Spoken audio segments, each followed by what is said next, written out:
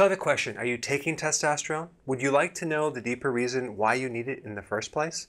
So I will ask someone, why are you taking testosterone? They'll say, because it's low. Okay. And then you ask them, why is it low? And they'll say, well, because I'm getting older. So if that's true, then why do some men not need it because they have normal testosterone and some have a problem with it? Well, let's go deeper. Now, what you should know is that the adrenals and the testicles make testosterone. The adrenals make a small amount, the testicles make the majority. The purpose of testosterone is to develop the testes, prostate, to develop muscle mass and bone strength, body hair, facial hair, protein synthesis to make protein in the body, not just the muscles, sperm development, deeper voice, libido, male characteristics, erections, okay? So testosterone follows the pathways of human growth hormones. So they're very similar in how they work.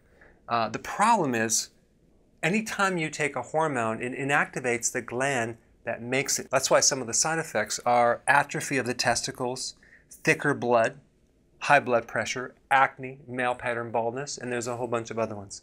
So what you need to know is the single most common reason why people have low T is high levels of insulin, okay?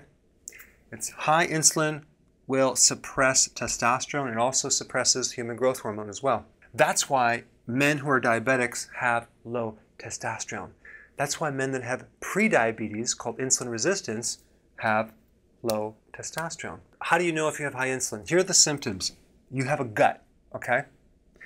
If you have belly fat, it's coming from insulin, so you know it's too high. Your blood pressure is high. You have high cholesterol. You have high sugar. You're pre-diabetic or a diabetic. You're on private medication. You're tired after meals. Vision issues. You need glasses. Loss of muscle tone despite working out. Urinating at night, and there's a whole bunch of other ones, okay? If you possibly have high insulin and want a solution, there's a couple things I'm going to recommend. Actually, two things. One is the ketogenic diet.